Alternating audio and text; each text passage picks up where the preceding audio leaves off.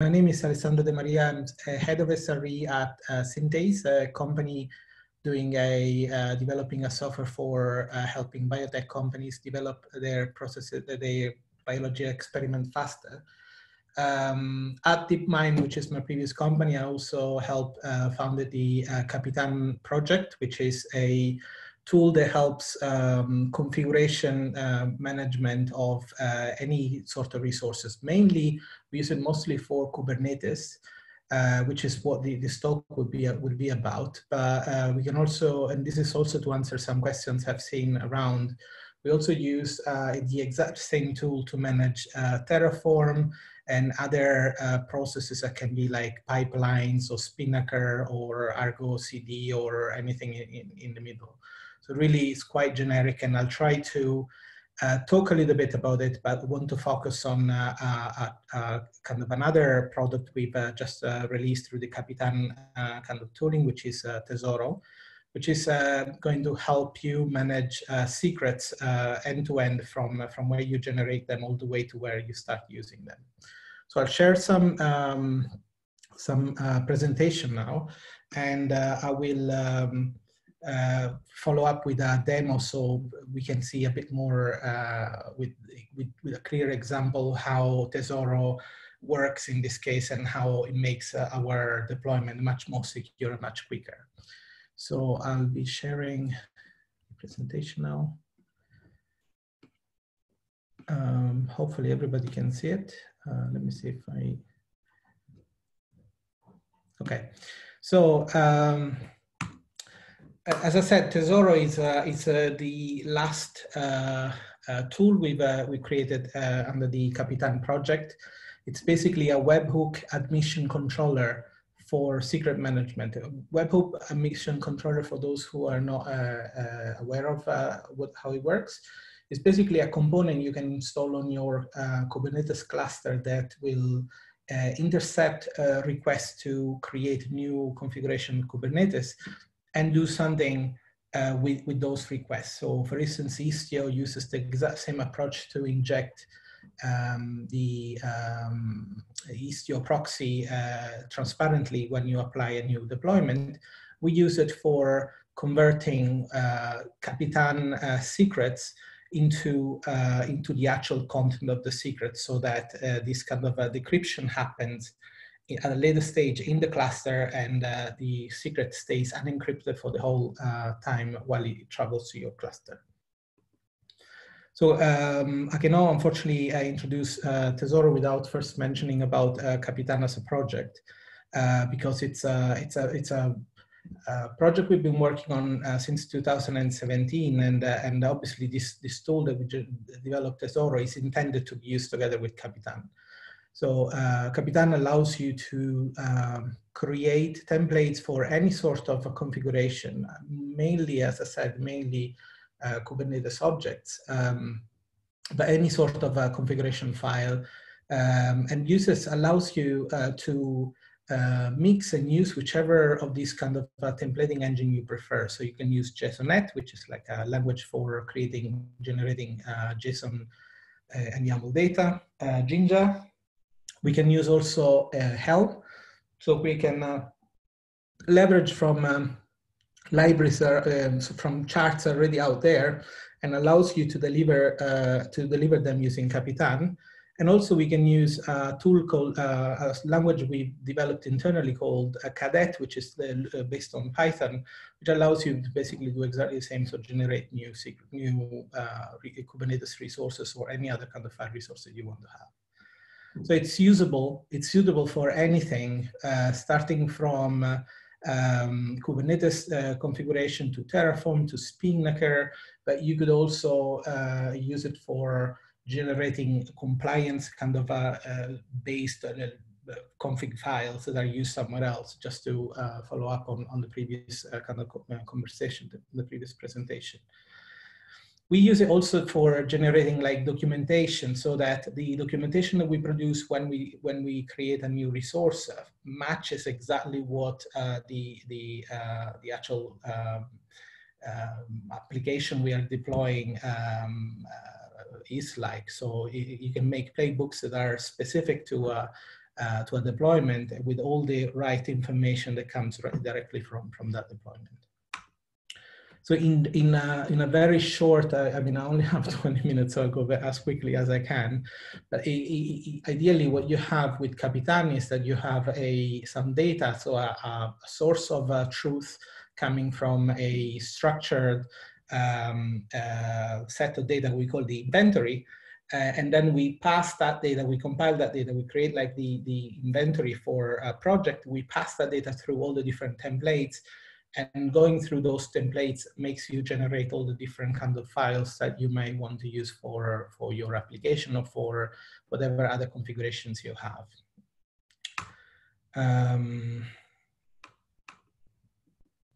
Yeah, so to make things a little bit easier, this is also, I think, the last Kapitan thing only that I will mention in this talk.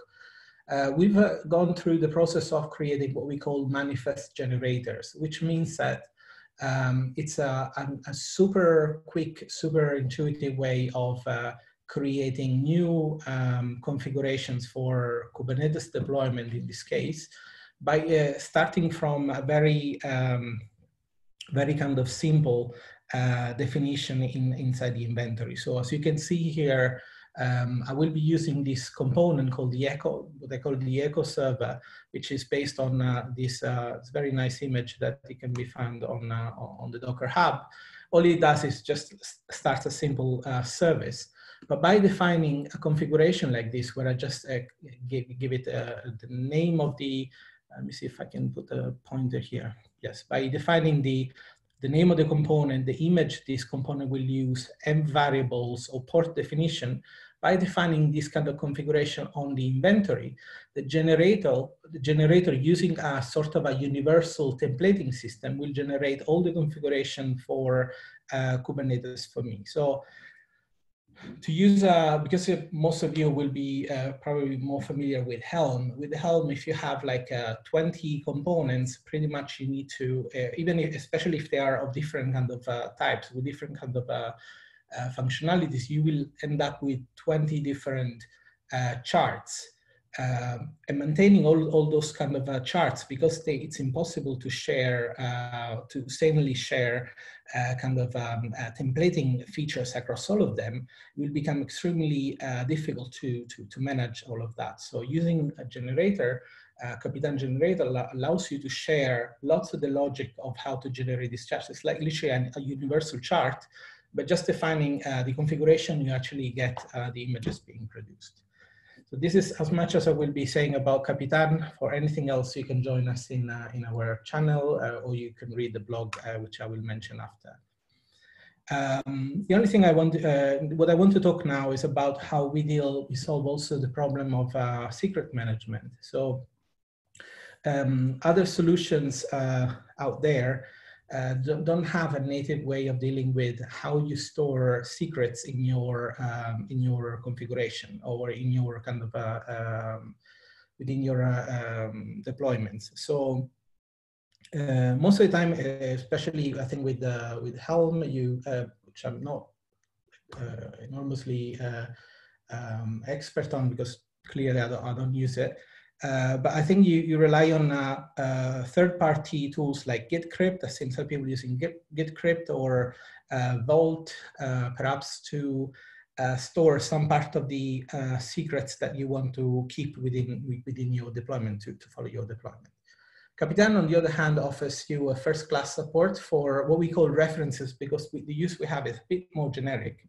But in practice, it's basically most of the time we use it to store secret content, so like a password, a certificate, or so on. So the way it works is that you would define secret with the following syntax. You would choose the backend you want your secret to be kind of encrypted or stored against. You would define a path for a reference, like a file reference for the secret you want, like an identification for the secret you want to handle. And then you can pass some functions, which I will explain in a second what these functions are. So starting from the backends, you can already see that it gives you a very good kind of a set of features straight out of the box. So you can use the plain backend, which is very helpful during kind of just a demo, so just for inserting kind of values that are where you just want to decouple that value, but it's not actually a true secret.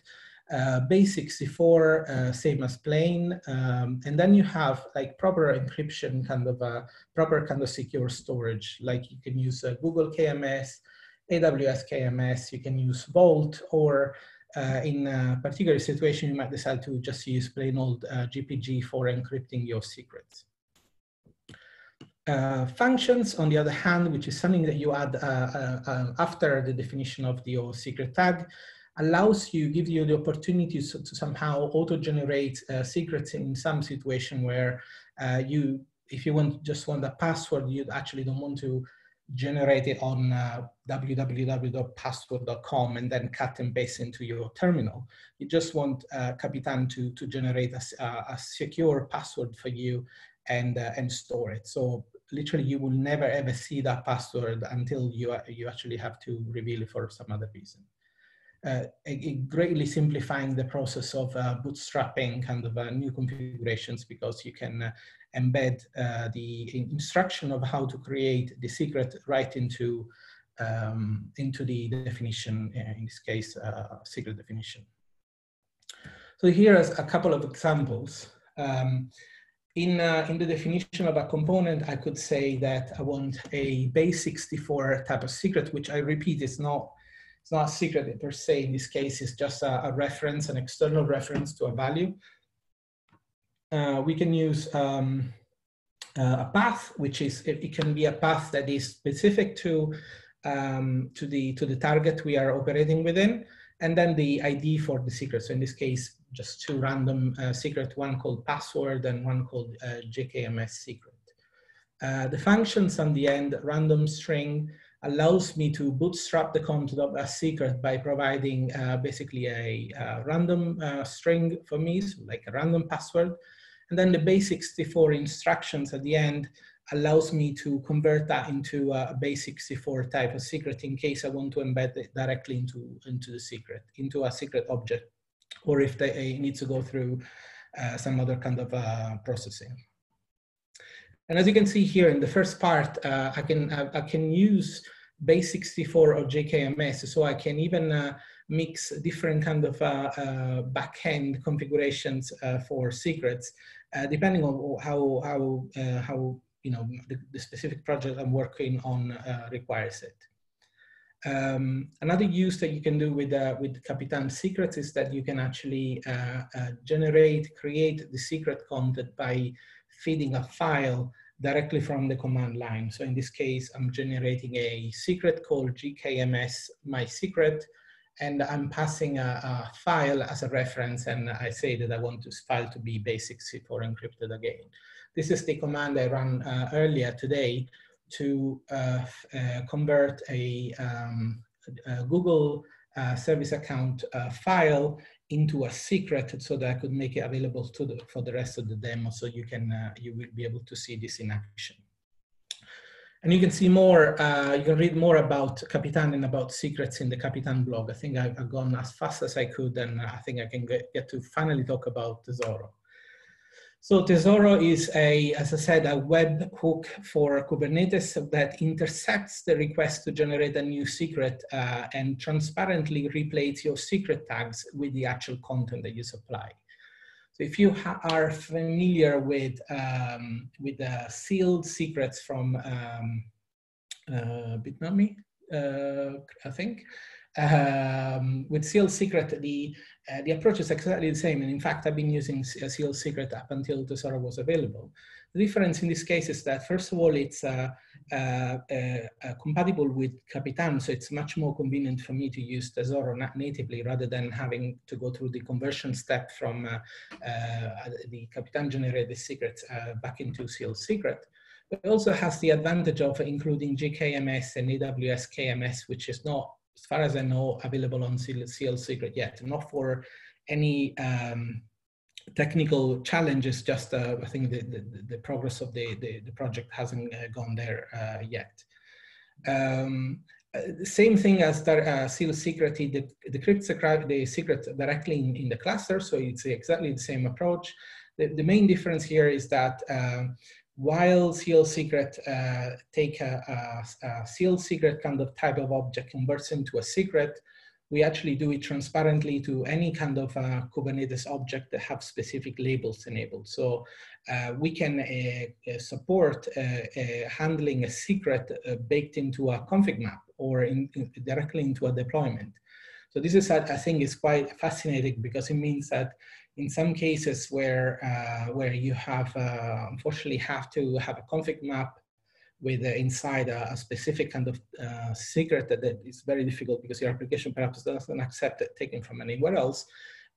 Tesoro can help you there because it will translate that config map right directly into as it goes through the Kubernetes API will be turned into a into the actual secret.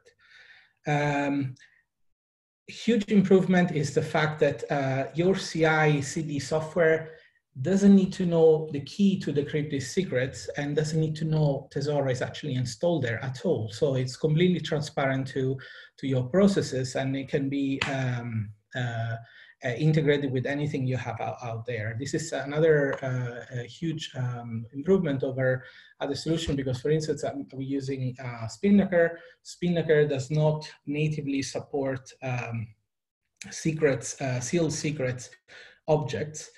So it's a bit more difficult to integrate. We had to do lots of work to make sure that the secret versioning feature that normally Spinnaker would have would work also on sealed secret, while Tesoro basically works transparently in this case.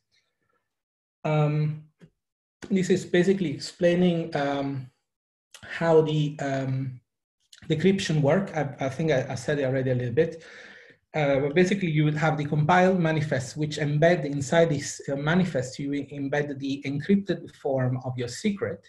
And as you send them to your Kubernetes cluster, your Tesoro kind of controller will decrypt it and create the actual resource that you are interested in. If there is an integration with the KMS, in this case, this is the symbol of the Google KMS, Tesoro will talk to the Google KMS. It will be the only component that technically needs to have access to your secret. Will fetch the key and will use it to decrypt your secrets. Same would work with the AWS and with Vault, with any other supported backend that we have, with more coming every day, every month. The other option, which is what we were doing up until Tesoro was available, is that you still have the option to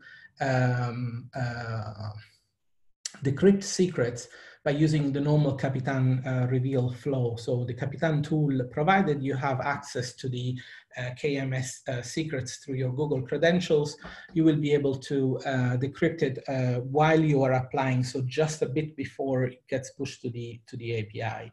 But this would mean that your the people operating with this kind of components would, or even your CI, would need to have access to the secret. So by using Tesoro, you're actually shifting that kind of responsibility to something that is on the cluster, which is meant to be a bit more secure than 20 laptops from all your team members.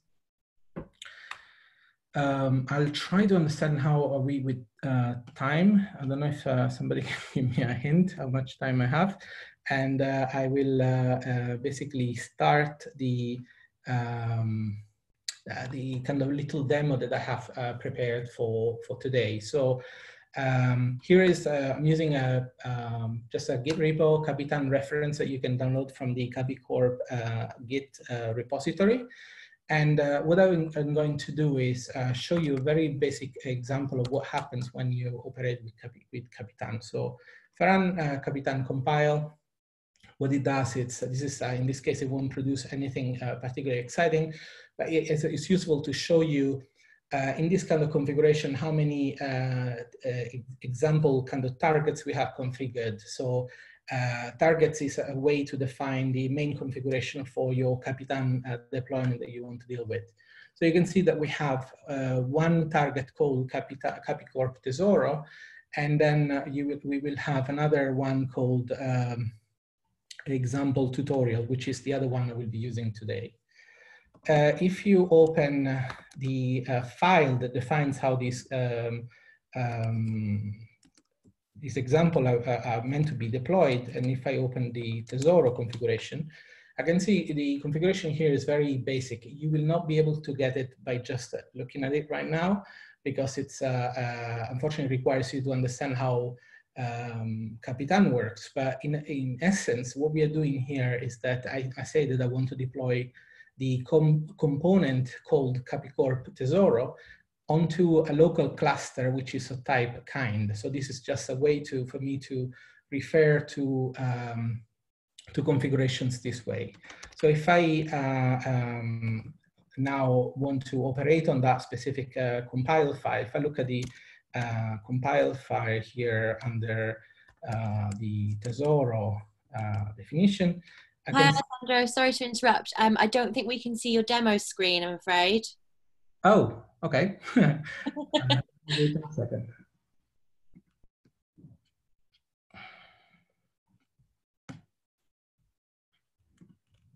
Just give me a second.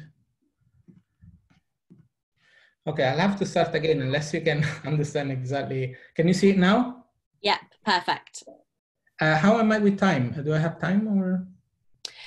Yeah, we've still got a few people that are tuned in that haven't had to rush back to the remote working. So yeah, do your demo.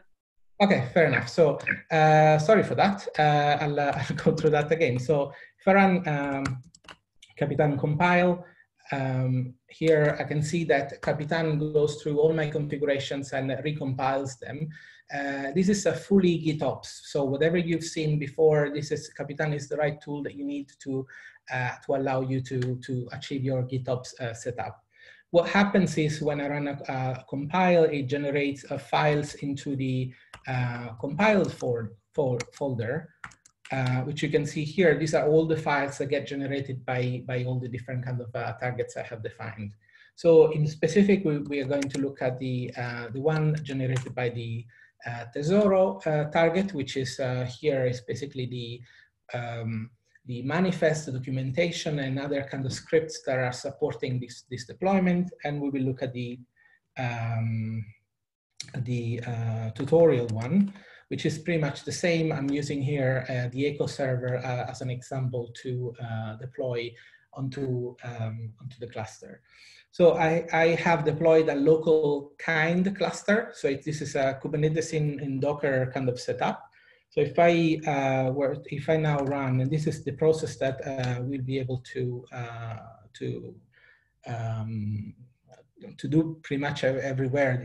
The approach is always the same. If I run Tesoro scripts apply, what here happens is that the script apply will inject the configuration for Tesoro right into the cluster that I have defined, my kind cluster, which is something that I could show you how to set it up from scratch, but I don't think I want to go through all that. It just takes a little bit of time. By running this command, I've deployed Tesoro on my cluster. I can now do exactly the same by running the tutorial scripts apply. As you can see, I don't have to actually specify where to change my context. I don't have to know where the cluster is. I don't need to know whether the cluster is a kind cluster or is an actual GKE cluster. The Kapitan allows me to hide all that complexity, and by just running apply again, hopefully, the deployment will be pushed to the cluster. I can confirm that by doing kubectl get pods. You will see that I've been lying to you all around because the actual components are already running. But this is if I were to delete the deployment.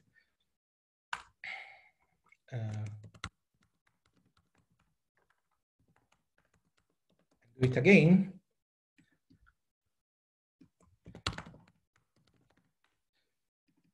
So I can see that pods are terminating. If I were to apply again, you would see that it was just a convenience setup. Now, in the configuration of the Echo server, I defined some secrets. So if you look inventory classes components, which I'm going to the definition of the Echo server itself, you can see here that I have this secret called mSecret. And I have it defined as a GKMS type secret that has a random string being generated. So what I would expect now is that by applying the secret, I will be able to see the secret being revealed straight into the deployment. So let's see if that's true. And I will basically, for convenience, edit this pod and try to go to the place where the secret is defined. As you can see, the content of the secret, a randomly generated secret that I had defined in that secret tag, gets automatically extracted and inserted right into the deployment object and up all the way into the pod object. I am not saying that this is the right pattern you should use in this specific case, but it could be helpful in any case, in other cases where you don't want to go through an intermediate secret. Also, the secrets, that was more to show you that this kind of approach works on all sorts of Kubernetes resources, including resources that are not strictly secrets. Secrets will go through exactly the same process. So if you look here, we have an echo server secret, Kubernetes secret, which gets also created automatically and managed by Tesoro, and the content of it will be the decrypted form of whatever we have defined in the secret definition, which is basically this content here that I can see here. Basically, I've created 3 values: encoded secret, better secret, and Google KMS secret, just as a random example. And if we were to get the secret and basically show you the content.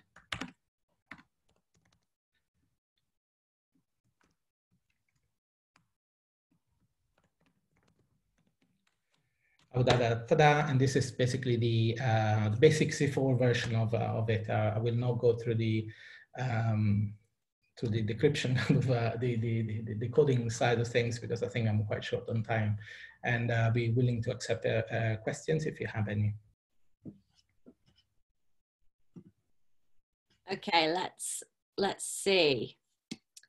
So we have one question saying, Alessandro, do you ever envision Kapitan becoming a Kubernetes CRD? Would this offer the project any benefits? This is something that I think we've always been extremely strong on not making Kapitan a Kubernetes only kind of product, because we see the benefit of it in many other kind of areas. So there are people using it for Spinnaker pipelines, people using it for Terraform, and so on. It would depend on what kind of things we're trying to achieve. Tesoro is a first step towards a more cloud native kind of Kubernetes support. Kubernetes native support, that's what I mean. And there might be cases in which we might want to push a template and have it generated directly on Kubernetes. We are more, we're fond of having everything kind of happening offline, so that enables a much stronger GitOps kind of approach, because the configurations that you see and you store on your Git are exactly what ends up happening on the cluster. There is no CRD magic happening in the middle. I think Tesoro is the only place where we draw a line just to simplify that part of security. Okay, there is an anonymous question there that I think it might be better if you type a response, but the last question I'd like to read out is, where can I see instructions to install Tesoro? Yes, so this is, the instructions are on the Tesoro GitHub repository. So if you go on Kapicorp Tesoro, I think I will share it later on if there is like a follow-up meeting. But it's on the Kapicorp Tesoro repository, and also if you use the Kapicorp repository, the Kapitan reference repository on Kapicorp, which is where we're trying to bundle all the information and all the best practice for Kapitan and Tesoro, you will be able to find all the instructions there. So you will be able to run a very similar demo to what I've done right now. Okay, Brilliant, thank you. I'm just going to share my screen real quick. Actually, I will just leave this webinar running for the next 5 minutes in case you want to answer any more questions, and then we will be sharing recordings of the webinar along with any links and presentations as early as tomorrow. Thank you. Thank you everyone for coming on your lunch, very much appreciated. This is the first one we have ran at 12:30, so let us know your thoughts on it. Do you prefer it over the evening ones, or would you like to stick to the 5:30 start? And yeah, we'll see you all again soon. Meanwhile, I'll just take on your offer and reply to the question that was asked before.